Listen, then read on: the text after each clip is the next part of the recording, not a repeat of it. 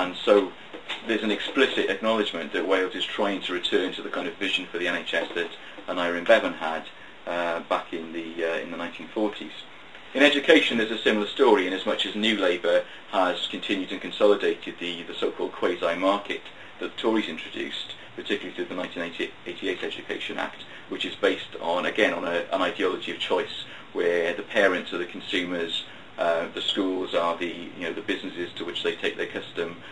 So you have sort of choice of schools, funding tied to pupil numbers, the promotion of more of a business management style, which is facilitated by power, control over education being taken away from local education authorities and devolved increasingly to the schools themselves. And of course, the finished product, if you like, at the end of the day is the educated child. So it's this market approach to education. New Labour, after initially condemning the Tory approach and doing things like abolishing grant-maintained status, has actually recreated much of the Tory agenda. City technology colleges have kind of been reborn as city academies. Grant-maintained schools are basically trust schools. So there's a great deal of continuity if you compare the situation in education in England now with what the Tories did in the 80s.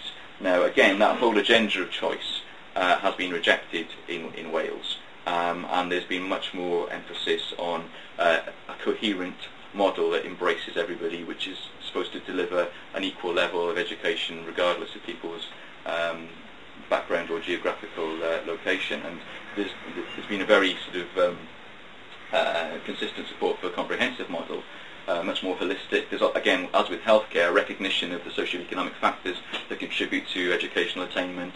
So free school breakfast, for example, being pioneered in Wales, which sort of recognises some of the external factors that contribute towards people's attainment.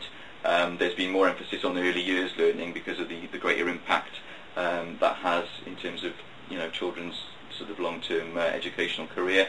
So the foundation phase in Welsh education, which is about a kind of learning through play agenda based on experience in Scandinavia, where they have far more kind of comprehensive kind of education system, has been pioneered in the last couple of years. And we haven't until recently, actually, there is no proposal to reintroduce them, but top-up fees were being rejected in higher education, and so on and so forth. There's been a maintenance grant reintroduced, albeit at quite a low financial level. So again, as with healthcare, the education system that the Assembly government has promoted has been based on more kind of progressive egalitarian principles that are more in keeping with the kind of historic traditions of the Labour movement. So in these areas where the Assembly has devolved responsibilities, it has made, I think, a significant tangible change for the better in our view. In other areas, like for example economic development, in housing, transport and so on, the Assembly has only partial devolved responsibility, and therefore those limited powers have meant that it hasn't been able to make the same impact that it has in health and education. And I think you can see with the current recession, to the extent that it's been able to make a difference, the Assembly has sought, or the Assembly government has sought to do that. For example, there's a scheme called ProAct at the moment, which is a kind of a wage subsidy to promote retraining for people in firms who are on short-term hours, who are facing the threat of redundancy.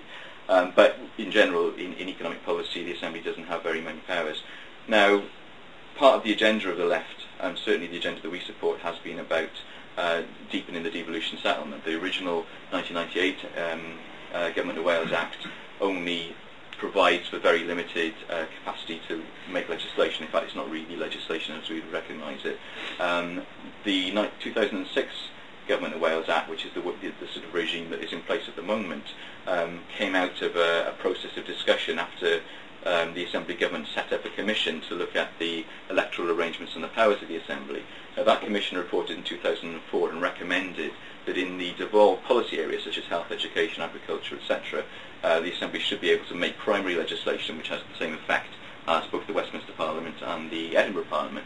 Now, that was rejected by Welsh Labour, mainly by Welsh Labour MPs actually, I think basically for reasons of self-interest as much as anything, because of a feeling that if the Assembly got that power to make primary legislation, it would basically mean a reduction in certainly the status of Westminster MPs and possibly in their numbers as well. And so there was a resistance to extending devolution in that way.